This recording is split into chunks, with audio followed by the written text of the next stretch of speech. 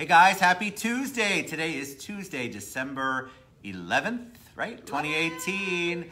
Let us know you can hear us or see us. Give us a thumbs up. I'm with the beautiful Jennifer DeVivo. Did I say it right? Yes, you did. All right, yes, Jennifer DeVivo. So we've had a great 30 minutes together, and we're gonna have a great show. So give us some hearts once you guys come on. We're a little bit early, so I understand.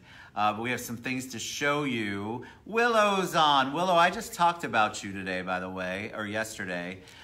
So whatever it is that you're working on, I gave that person the thumbs up. Chris is here. Diane's on. We got some hearts. All right, so I'm super excited to have you on the show. I'm excited to be here. You've got great energy. We've got some things to debut before we get into all of our stuff. Lots of hearts. Perry, what's up, Scott?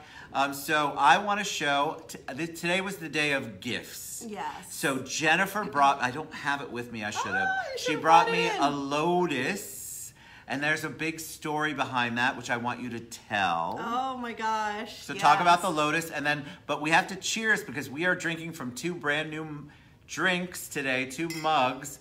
This one says the Ted Show on it, and on the back it says, "What's in your cup?" That is courtesy and a gift of the beautiful team from Justin Core Realty. They're amazing. I love you guys. They brought it to me today. It's an awesome mug.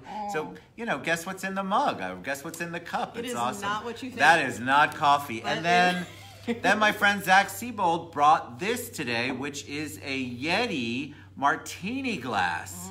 A Yeti martini glass, so it keeps your martini freezing cold. There's a top on it, so when you're in your Lyft or your Uber, you can be sipping on it, not when you're driving. But it's beautiful. It's gold, and it's gorgeous. So it's been the day of gifts today. And look at this big gift. I've got Jennifer DeVivo here. Welcome. All right, so tell us a little bit about you. Give us a little history. Okay, so history-wise, so I grew up in Orlando for the most part. Where are you originally from? I'm from Rio Piedras, Puerto Rico. That's right, and my Spanish is really bad, so forgive me. Look, I know how to say dos cervezas, por favor. Oh, there you Maybe go. Baño. That's all you need. That's all you need. I actually speak some Italian because I lived over there for a bit, and Spanish and Italian are so They're very close. similar, right? It's confusing. It's confusing. So what brought you to Florida? So basically, we ran out of gas. My mom tells me the story is that we were in New York and then we were in Massachusetts for a little bit. In '81, I'm not going to tell you how old I am, we were supposed to get to Texas. You weren't born yet. Yeah, exactly. I was just, you know. You were thought about. I was thought about.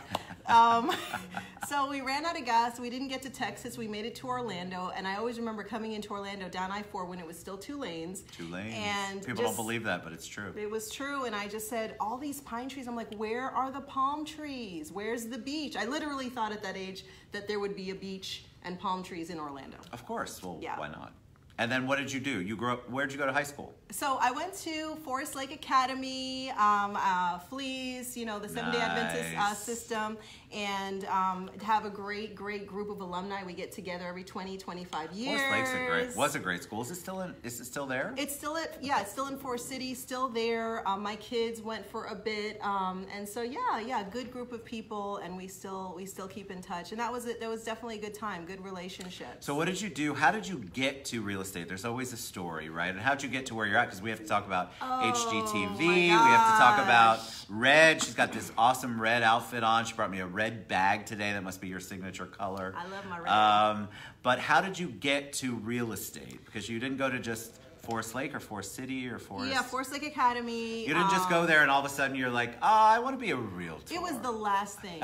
It was really the last thing. Hey, Ellen. I thought I would do. My mom, I learned a lot from my mom. She's an entrepreneur, and she worked in this town as a minority woman-owned business contractor. And she did painting, she did construction, cleaning, industrial stuff, and she would always find a way in with Disney, with the city. How did she do that? I think a woman contractor in the day would have been a Back very in big the challenge. Day. Yeah. And I used to follow her on job sites in her hard hat and her tight jeans, and she used to yell at everybody. And she was a good supervisor. She was yelling, and I didn't realize I learned prospecting, but when we would run out of money or we didn't have money to pay the crew, the guys of 6 or 8 that she'd open up her little binder with her cards, and she'd start calling. Or the other thing she would do is we would get in the car, and we would look for job sites, and we would look for trailers, and we would knock on the door of the superintendent and say, give us work. And it was so embarrassing. She was a go-getter, though. Yes. But she taught you to have no fear about that. I didn't realize, but yes, she definitely taught me. So how did you go from that to real estate? What was your big why? What was the transformation there? We did, we did some work in, she got tired of construction. We did some work in international business brokerage, and it was that's a whole nother, that's a whole nother world. And I quickly found out that I wanted to come back to the U.S. and be a woman working in the U.S.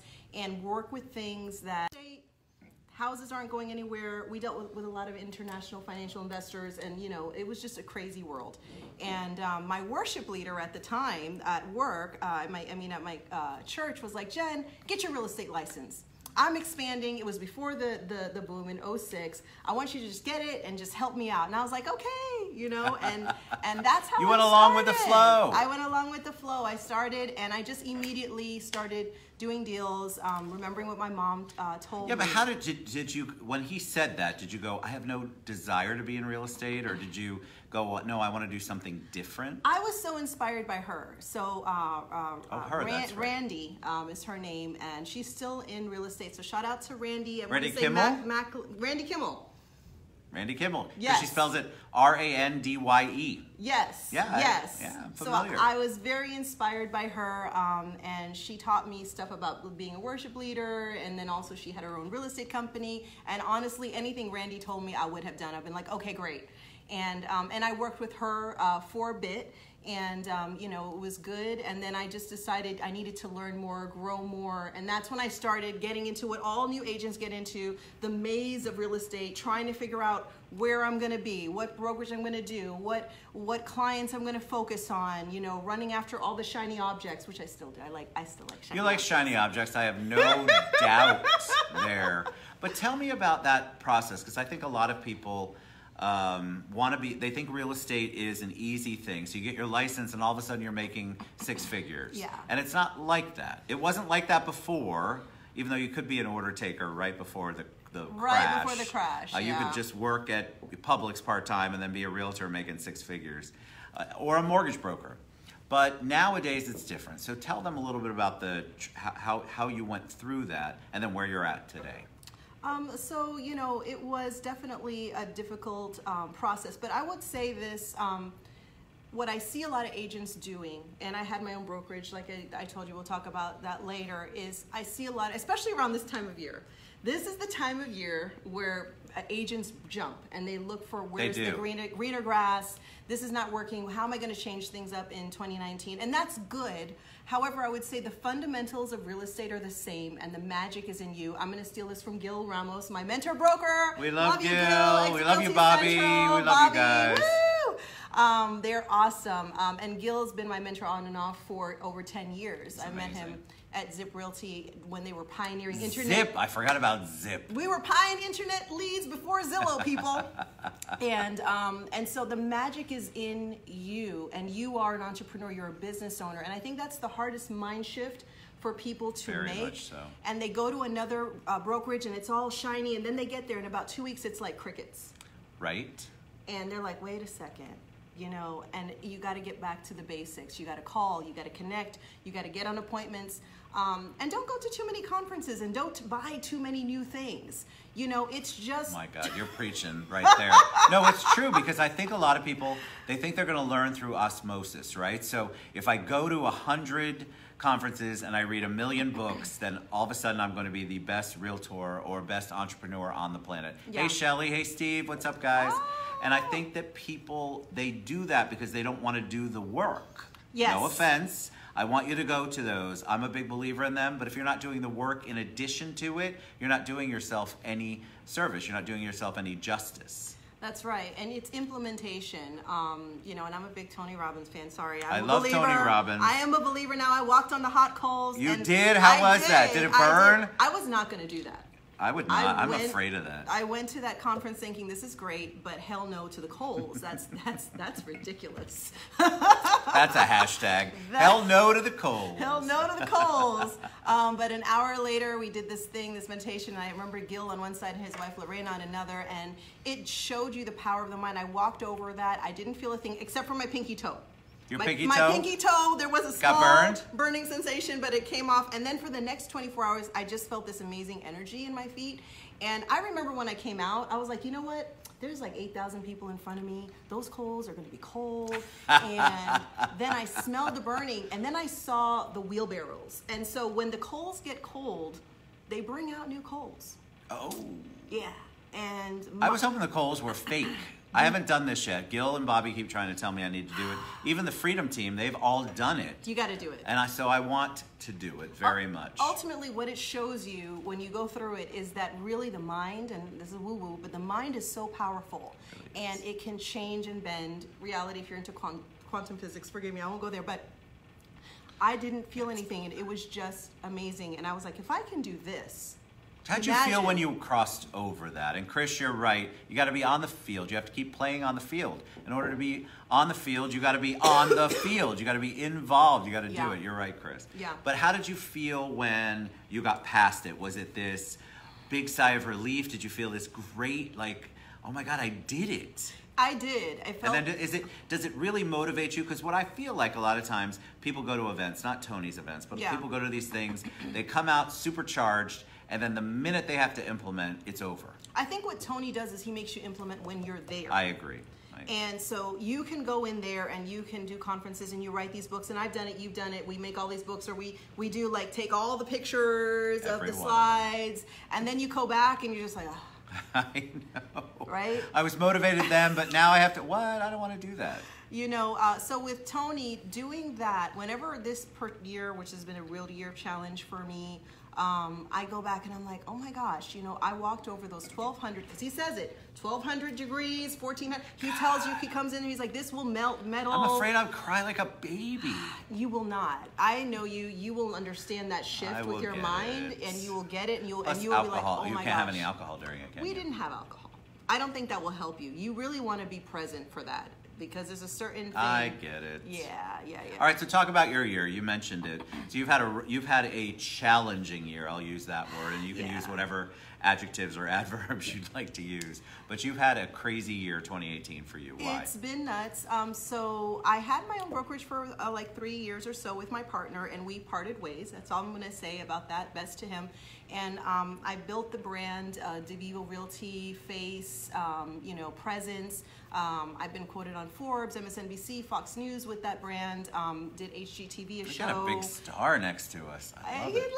Look me up. But I tell people, I had somebody call me the other day, and they're like, Jen, I know you're busy. Do you have time for us? I'm like, I am still a lowly realtor. I still need to pay my bills. I have time for you. I still need to sell houses, okay? Just don't believe the hype, it's a lot of it out there. And so I had to leave that brand, and that was a really devastating process. And then, of course, because it's your baby, partner. right? You birthed it together. It's a lot. Plus, you're not only business-wise but personal-wise. You're going through this. Yes. So how do you had to give up. You had to give it up, right? You had to let it go. I let it go. So when you let it go, what was your next step? Because I think that's what a lot of people are afraid of. They want to get rid of the toxicity. I'm not inferring that that's what you were going through. They want to get rid of whatever it is that's burdening them. So when you do it, when you release it, then you're free. And free sounds good until you have to make the next step. Well, free fall first. Free fall. Right? So you're just like, what am I doing? No idea. All of this stuff, and I knew, number one, I had reached out to Gil, because I think you need to surround yourself with community, whether it's death, divorce, whatever it is you're going through. You cannot do it alone. I know it sounds like everybody says this, but like I go to the Y in the morning, I have my girls there. I go to my church community, they surrounded me, and I knew where Gil was and his culture and his way. I was going to be around people that were going to pull you forward when you're in that dark space. Correct. And then you are then there to pull them forward when they are in that dark space. And I knew I needed to do that, and then I knew I needed to start again. And then going back to my mom had several companies that like blew up, and people were calling us, and you know, I don't want to go there. We was definitely a roller coaster. But what I knew is that I could start again, and I knew that I could rebrand. And I also had a thought in my mind of all of the failures and all the things that I couldn't do with this company, I can now do with my new brand. And I knew I didn't want to do it alone, because having my own brokerage with my partner, a lot. It was lonely and isolating, you know, and sometimes, and of course, you know, when you go into a bigger company, you think, okay, well, I'm not going to have all the commission. But I'll tell you, like I said, I had my best year ever. You did, which is amazing, it was right? incredible, and going through this process was crazy. But the other thing that I knew is that I wanted to create my own community. So I created a team this year, the Vivo real estate team.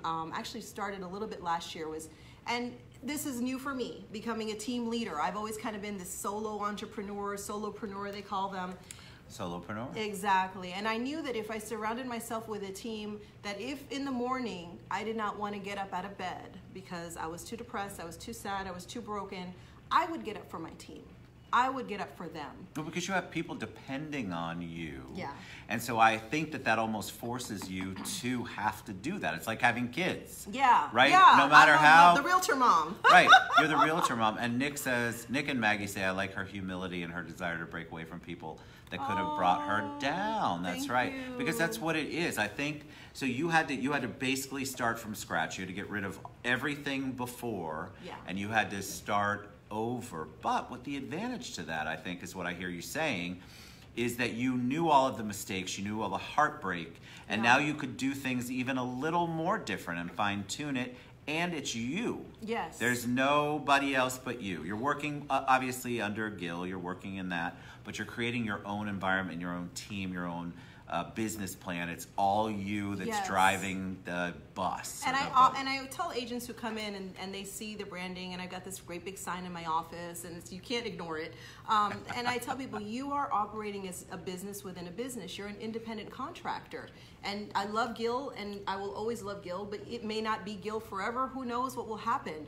But you create, your email stays the same, your phone number stays the same. Right. You are your brand, and that needs to not change as you evolve in your journey, in your career, unless you decide to sell your company and make some figures on that. That's a whole nother. Been there, done that's that. a whole nother thing. We were just talking, Holly Roser, we got to give a shout out to Holly! her. So Supreme Florida Title is a title company that John Tankersley and I started back in the 2000s, and John DeMasi took it over, and Holly was our first hire, actually, way back in the day. So shout out to Holly, and I can't believe what a small world that it is. Jennifer Holly's been knows my girl, Holly. my title lady. Loved for her. Years She was and amazing. Years. She is amazing. So she's absolutely awesome. We love so you, Holly. how about what you're doing in the future? Like, where do you see not just business, but the real estate world, and then what do you want to do going forward? So where I see, I mean, I do a market update. I have a YouTube channel, and I love video marketing. So Yeah, I love what she's you much do. further ahead than I am. I'm going to tell you right now. I'll give you some secrets later. I need those. I mean, if you could put HGTV in front of your name, or Forbes, or the other Fox, yeah, I have not hit that yet. There's some cracks and some hacks. You know what I mean? I love it. But yeah, I mean, when I started the DeVivo team, you know, the Lotus Flower transformation, what I really want to have is an amazing team going forward for the next, you know, few years, and just bring it to all that it can be, and really helping and molding and really transforming clients. I want to look at clients a little differently, because when we meet our clients, they're often at their place where it could be death, divorce, birth, and really just be a coach and a mentor and an educator and a partner with them and their families from start to finish, and being able to matriculate that down to my team. Oh, I like that word. I haven't heard that in 30 years, matriculate. Get it? Some people are going to have to Google that. It's all right. You're fine. So learning to be a leader, and then getting your special sauce, your mojo, and giving that to your team, empowering them, and then seeing the synergy. Like, we did a first-time home buyer event this past Saturday, and we were all working on it. Shout out to Jennifer Encarnacion, who put it together, and I helped her with the promotions. And we were sold out. We had over 70 RSVPs. Wow. We had partners. We had people coming in the door. And it just showed me the power, and you know, for me, it's a new thing, the power of working with a team and the synergy that can happen. And I'm like, man, I want to do this again and collaboration, again and don't again. you think, is so important? Now, how important has your faith and music been to your journey? My faith is hugely important. So you were talking about your Gratitude Tuesdays, and I really try to get up in the morning and just have a breathing meditation where I am just thankful for the things that have happened yesterday, thankful for the things that are going to happen today, and just kind of, I'm a church girl, guys. I love the Lord. I love the Holy Spirit in every shape, form, whatever you want to call it. It's bigger than all of us.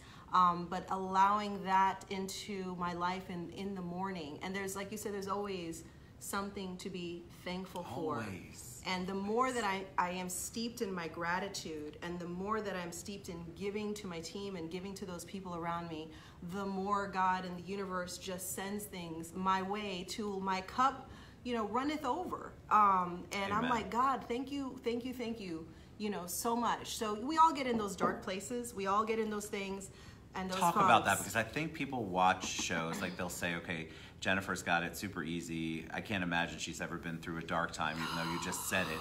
And I think that there's a lot of people that watch the show that message me later and go, God, I just wish I was in that part where she is. I'm in the dark part now. So how do they get out of it? How do they push forward? Well, I think you have to understand the dark part never goes away. The dark part is the darkness, like the dark side, is always there. That's true. Like bringing you and saying, come here and be dark and depressed and down. And I go there sometimes. Sometimes, I'm there. But I think the biggest thing is to, and again, this kind of goes back to meditation and prayer, is to be aware that that feeling and those dark thoughts, that is not you. You are an amazing spirit. You are an amazing child of God or the universe, whatever you want to call it. You are amazing. You are complete as you are. And these things that are coming, we kind of have to be aware of them and look at them and step outside of them, allow them to pass through.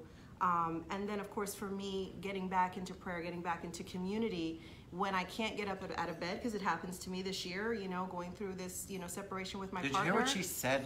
So she's successful, she's doing amazing things, but there are still some times where she couldn't get out of bed, or she just didn't feel like getting out of bed. So when you guys message me and say, I just can't do it, Ted, I want to tell you that we all go through that. We're all feeling it. So don't ever feel like you're the only person going through it, or be hard on yourself because you're feeling that. Because we all are going through it in one way, shape, or form, or have suffered through it. Yeah, and when you're there, don't be, and I beat myself up. I'm a type AAA. I'm not even an A. I'm like A. I'm a AAA. And you try to treat yourself as someone that you care about, which is hard and difficult for a lot of us. But allow yourself the space to be sad, to mourn, to be down, but then realize, again, community. I start planning things that pull me forward. I start putting myself around things, especially when you don't feel like it. Right. It's kind of like going to the gym and growing your spiritual muscles, right? Everybody wants to be zen and happy and all that kind of stuff. But you got to go and you got to take the time. They want to immediately be zen, though. So what I want to encourage you to do is, that's a perfect way. You want to figure out how to build up your spiritual muscle, your whatever you want to call it, spiritual psyche, the psychology behind everything. Because if you sit in it and you just let the muck, So what if the lotus flower never came out of the muck? That's right. So a lot of people get stuck in the muck, and then they don't realize that there are so many things that they could do to just begin to pull yourself up one step at a time out of that muck. Yeah, and I would say one last thing, not getting too spiritual. People ask, well, why am I going through this? Why this? The things that I've gone through and the hard things that I've gone through, what they have allowed me to do is have compassion. Really, to have compassion. Why do you think that's important? And define compassion, because I love that, because that's how I am too.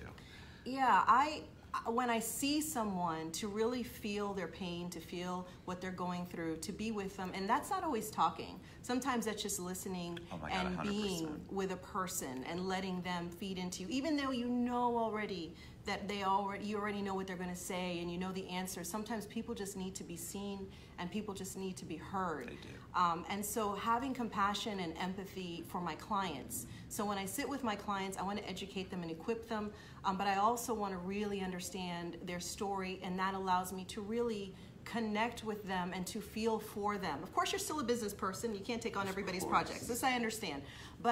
And they feel that connection, that develops that trust that we're all looking for with our clients. But it really has to come from the place of, I want to bring you to the next season, the next place that you're going to be. I want to birth that with you. I love compassion. I think we miss that a lot because we're taught to be business people, and business and compassion we're taught don't always mix. And I feel like you can't be an effective leader or effective, impactful business person without having compassion for people. Compassion doesn't mean you're weak, and a lot of people equate that.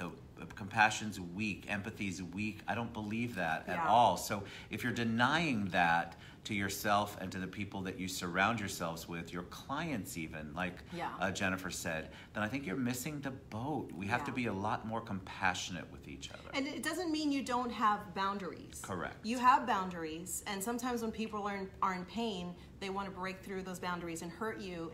And again, having that compassion, realize it's not me. It's not about me, this person's hurting me or saying what they're doing. It's about what's going on with them.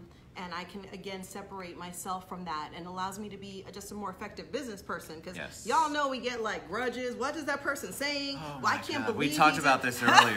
Women empowerment. That's a whole nother topic. Know, that's a whole nother thing. But it also helps me to have compassion with my team members to grow the best team. When new realtors come in, compassion for them and the story of, what it is that they're going through.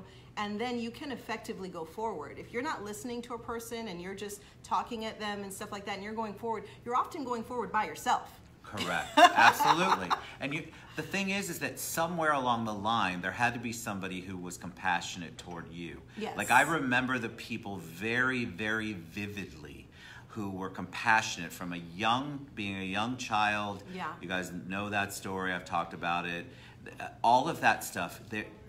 People remember that. They remember when you took a minute, and it's not going to do you any good, but it's going to make a difference in their lives because you took a minute, opened your heart, and you were compassionate. Yeah, and even like one person that I can think of, shout out to LaRue Howard. She's my worship leader at the River of Life Christian Center. And when I was going through things, I love that name. That's my middle name. Oh, there we go. LaRue. And she was, sometimes compassion can come from the most unexpected places. I agree. And I never thought she's had the time, to really, but she did. She made that time.